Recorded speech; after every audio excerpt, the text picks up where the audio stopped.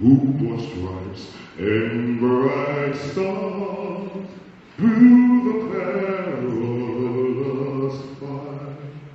Over ramparts we were so gallantly street, in the rocket's red glare.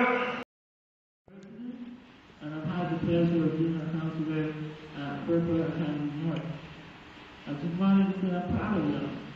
I remember the day of my graduation like it was yesterday. A couple months before graduation, an old friend came up to me and said, "Hey, they're granting me a special diploma due to my disability. I'm going to be able to graduate early with a less amount of credit." That, I told him, look, you're a very smart, brilliant, intelligent man. Your disability is only physical, not mental. Don't settle for that special diploma.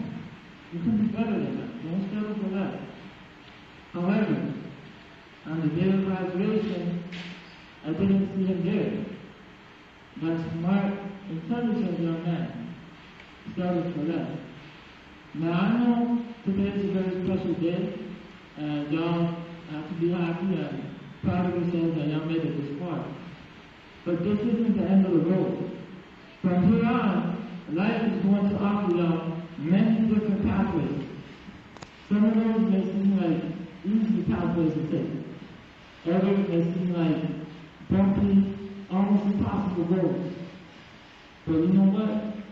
Almost impossible is not impossible. If your dream lies at the end of the almost impossible bumpy road, go for it. Alright? We all have the same potential. It's all a matter of what we put our mind to. And if you don't do it for those around you, then do it for yourself.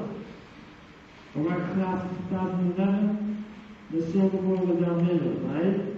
I'm proud of y'all. Thanks for having me.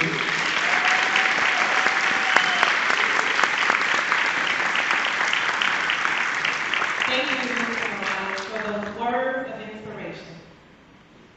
Kiyasa Reed, a member